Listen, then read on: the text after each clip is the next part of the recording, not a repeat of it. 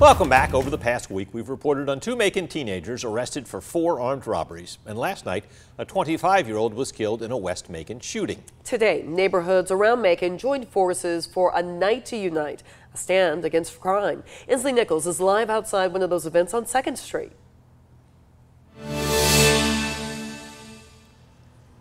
The goal here is to let people get to know their neighbors, but also give them a relaxed environment for them to be able to talk to law enforcement.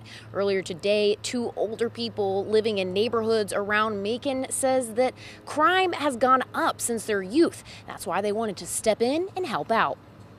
Alice Jackson and Larry Wright share stories about growing up in Macon decades ago. We might fight, and have arguments, but nothing with guns and knives, and it was basically a fist fight or whatever if you did that. The community looked after each other. Now it's more so everybody for themselves.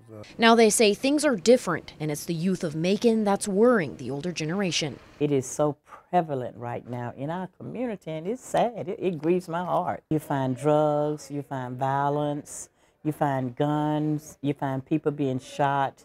Jackson and Wright joined in with their neighbors to take a stand against the violence at the Night to Unite. Neighborhoods across Bibb County organized events to get to know one another and brainstorm ways to deter crime. We have crime, we have struggles, we have blight. But if we rest on the assurance of these young people that are here today, we can overcome any obstacle. Young entrepreneurs, singers, and scholars from Macon schools led the event. It introduces programs and crime prevention going on in the community.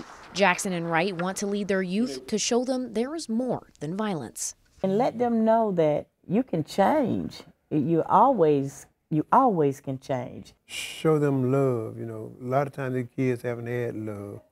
No one has ever shown them love. And I think a lot of times if you can show them love, you can change a whole lot of their attitudes.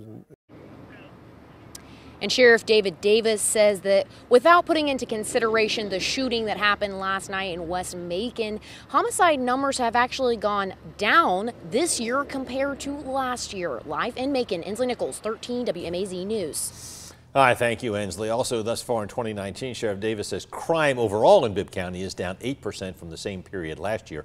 2018 was the most violent year since the city and county merged 5 years ago.